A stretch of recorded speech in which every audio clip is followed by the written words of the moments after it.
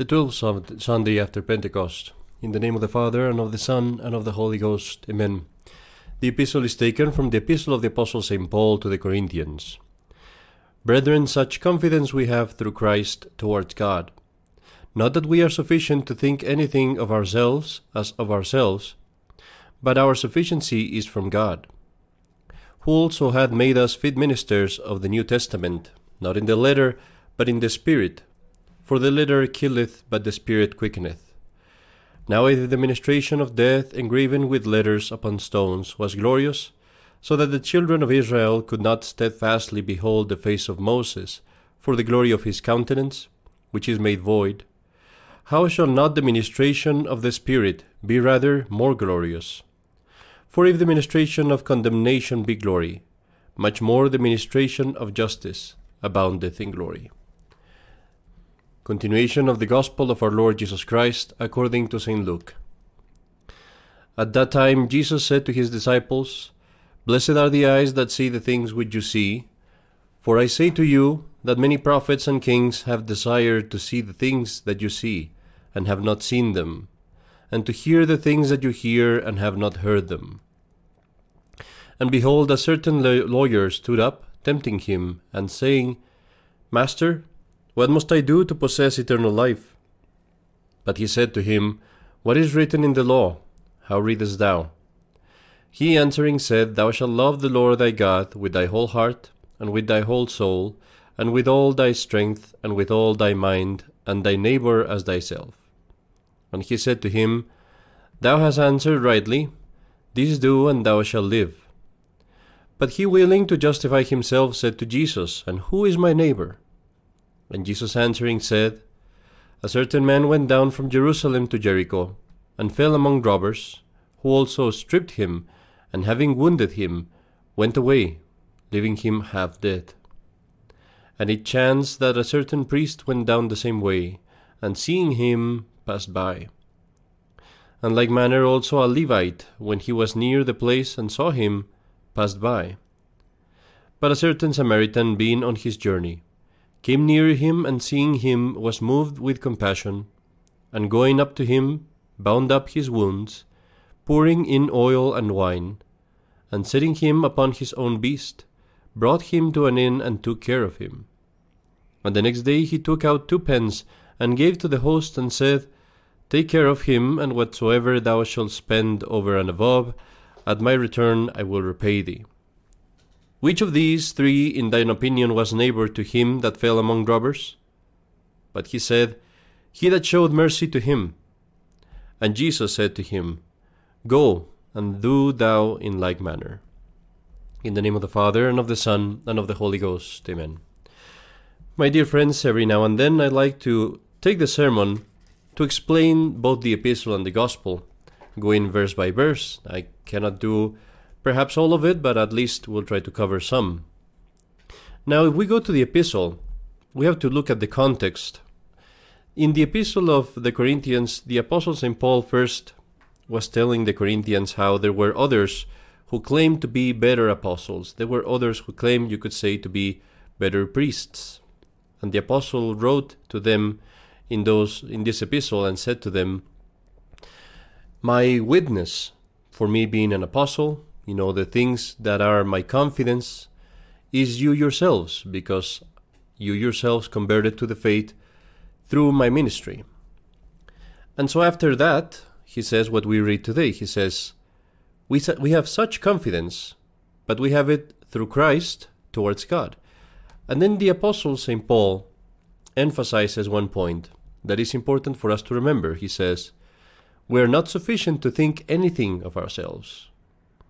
Meaning, I am not able to have even a good thought by myself. It has to come from God. God has to give me the strength, He has to give me the grace, even to have just a good thought, much more to do any good work or to preach as the apostle would preach. Now, this is a point that is significant for us to remember, because sometimes we might think to ourselves, well, I will change this then. I will change this defect later. I will repent when I'm about to die, or I will try to go to confession this time or that time. And we have to remember these things are not in our hands. I don't have the power to decide when I go to confession. God has to give me the grace, and if God refuses the grace, I won't have it. The apostle continues. He says, who also hath made us fit ministers of the New Testament, not in the letter, but in the Spirit. For the letter killeth, but the Spirit quickeneth. The apostle, when he speaks here of the letter and the Spirit, he is referring to the letter as the letter of the law, meaning the Old Testament, and the Spirit is the law itself also, but not so much according to the letter, but according to the Spirit, to the Holy Ghost, meaning to the instructions that we receive from the church, which is the instrument of the Holy Ghost. And the apostle emphasized this, and we read this also in the Gospel today. He emphasized that some might have the letter, meaning they might have the knowledge of the Bible, they might know verses and quote verses from Scripture, but they don't have the Spirit, meaning they are not working under the inspiration of God, and therefore they don't really attain eternal life. They don't get to receive the grace that God gives us through the church. These words are very often used, and I'll give the real translation from them here. It says in here, the letter killeth, but the Spirit quickeneth. And what it means is that the letter kills, but the Spirit, I think you could say it in English, vivifies, meaning it gives life. And again, what that means is that the letter itself, meaning knowledge without charity, knowledge without the inspiration of the church and obedience to the church, kills. But it is obedience to the church, the Spirit, meaning the Holy Ghost. It is charity that vivifies, that gives life. This is very significant when you look at the Protestants, for example, and the Catholic Church. In Protestant religions, you will see that they, as I said, they know the Bible all over the place. They know the Bible. But they know the letter of the Bible. They don't know the spirit of the Bible. They don't have the charity to live the Bible. And you'll find on the other side a very simple Catholic who perhaps doesn't know the Bible, who is perhaps addressed to by Protestants, and they come and they quote all these verses from the Bible, and he doesn't have to quote any of those things. He has the Spirit. He has charity. He's inspired by God. And he's able to say, I don't need to know all those things. I don't need to know all these verses. I don't need to quote all these numbers. All that I need to know is what God teaches me through the instrument of the Holy Ghost, which is the church. Now, on the last part of the epistle, St. Paul does a comparison between Moses and our Lord Jesus Christ. And to understand this better, we have to remember what we read in the Old Testament. We read that Moses, after he came down from Mount Sinai, where he received the commandments, the 10 commandments, it says in the Bible that his face was shining, his face was resplendent, because he had been talking to God so much that he was in a certain way, you could say, transfigured in a proper proportion. And so it was such an awe-inspiring sight that people couldn't see him. They couldn't look at him in his eyes, and they actually begged him to cover his face because it was just too resplendent and too impressive for them to see that. And so St. Paul tells us, if that the Old Testament, the ministration of death he calls it, which was engraven with letters upon stones, meaning the stones that God gave to Moses, if this Old Testament was so glorious that the children of Israel could not steadfastly behold the face of Moses, and he says, this ministry, meaning the Old Testament, which is made void, meaning now it has ceased and it passed to the New Testament, how shall not the ministration of the Spirit be rather in glory? Meaning, how will not be the New Testament, this New Testament that God has created with Jesus Christ, that we are the ministers of now, how will this not be much more glorious? If the administration of the Old Testament, which was incomplete, was so glorious, it was so powerful, it was so good, how good will it be the ministration of the New Testament, which my dear friends, you enjoy today with the Catholic priests and the Catholic Church and our sacraments and the Mass. And here we have a transition, you could say very smooth, to the Gospel. Because you enjoy those things that St. Paul tells us are so glorious and that so many people in the past could not enjoy. You enjoy this new ministry of glory. Our Lord Jesus Christ said to his disciples, "Blessed are the eyes that see the things that you see." Many prophets and kings have desired to see the things that you see, and they have not seen them, and to hear the things that you hear and have not heard them. Think of how privileged we are in having, as I always say, in having the Holy Church, in being able to hear this glorious ministry of which St. Paul speaks, of being able to listen to the words of the Son of God that came down to earth, of being able to touch and receive the body of the Son of God that came down to earth and that is here in Denver, in Colorado, or wherever you might be in your church. Right there, the Son of God, the second person of the Most Holy Trinity, present.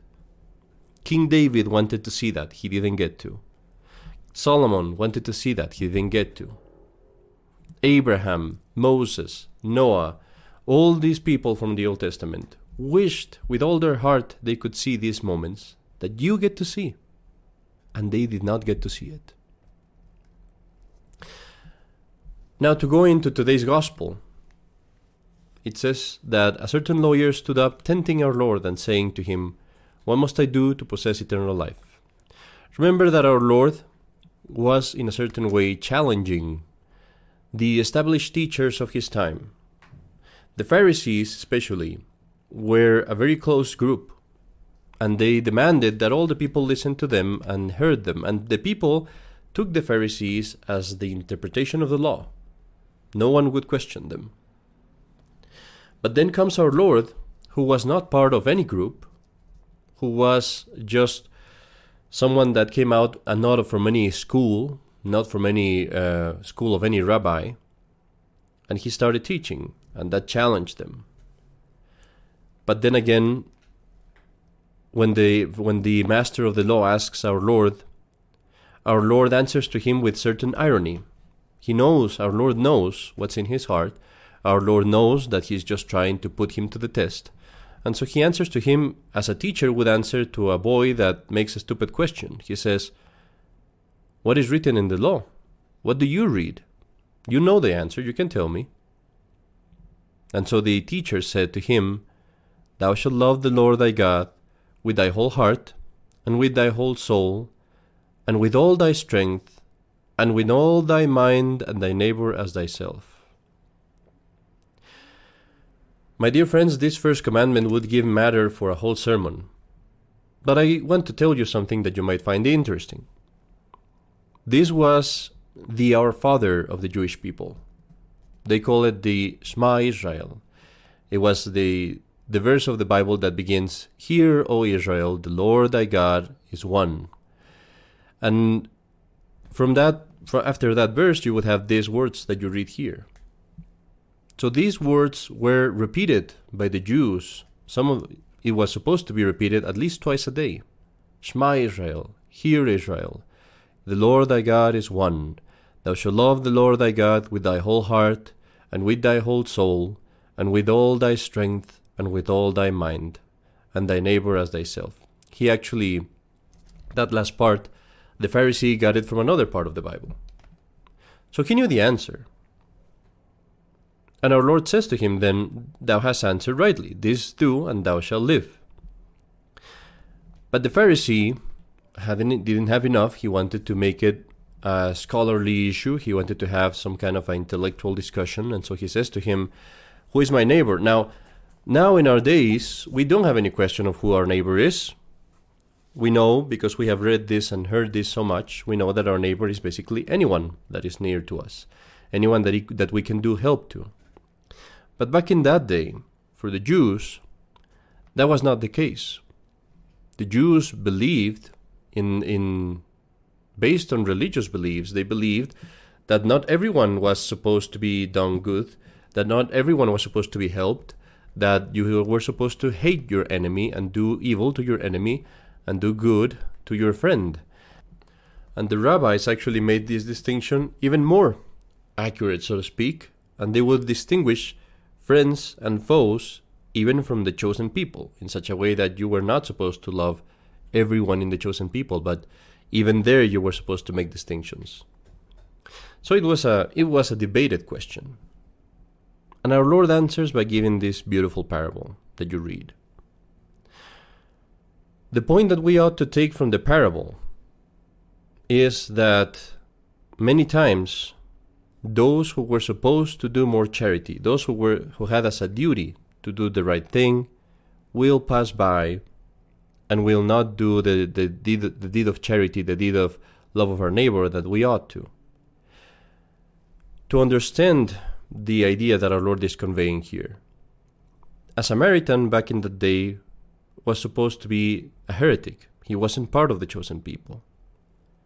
So our Lord says a priest goes by first, and he doesn't help this person. And then a Levite, which is a helper of a priest, goes by, and he doesn't help the person. And then this heretic, this person that you would reject, this person that you would think is a bad person, comes, and he is the one that was good to him, to the victim. And so what do you learn from this?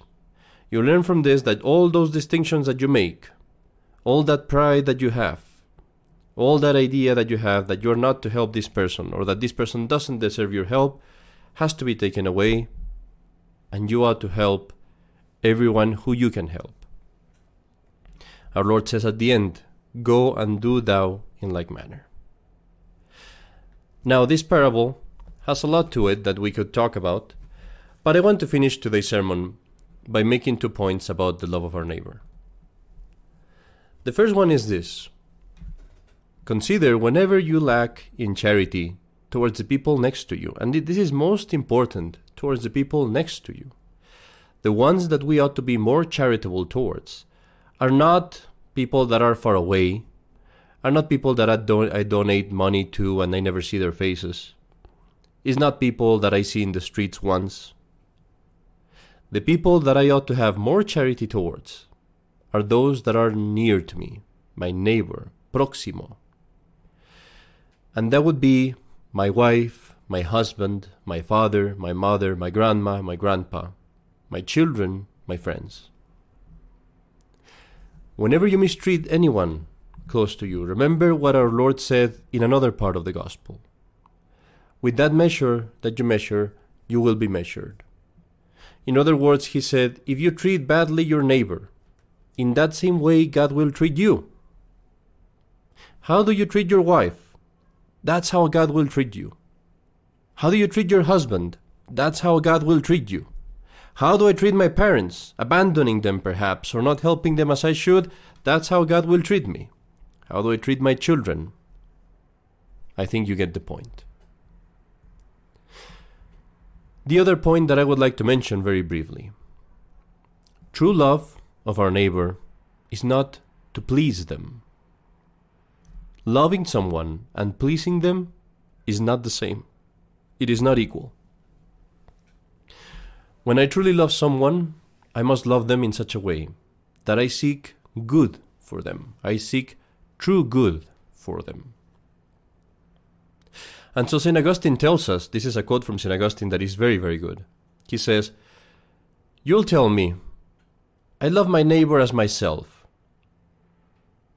Well, I hear what you say, St. Augustine tells his listener. I do. You wish to get drunk and party with your neighbor because you love him as yourself. And you say, well, let's pass it well today, let's party today, let's drink as much as we can.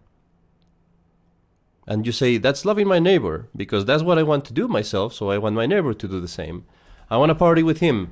But if this is so, St. Augustine says, if you think that loving yourself and loving your neighbor is pleasing yourself and pleasing your neighbor, giving to yourself as much as you want and giving to your neighbor as much as you want, then you don't love yourself. You love iniquity. You love sin.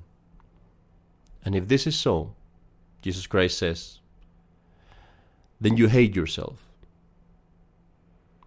If such is your love, St. Augustine says, if you love yourself in such a way that you bring doom and damnation to your soul, certainly those whom you love as you love yourself, you will also bring damnation to them.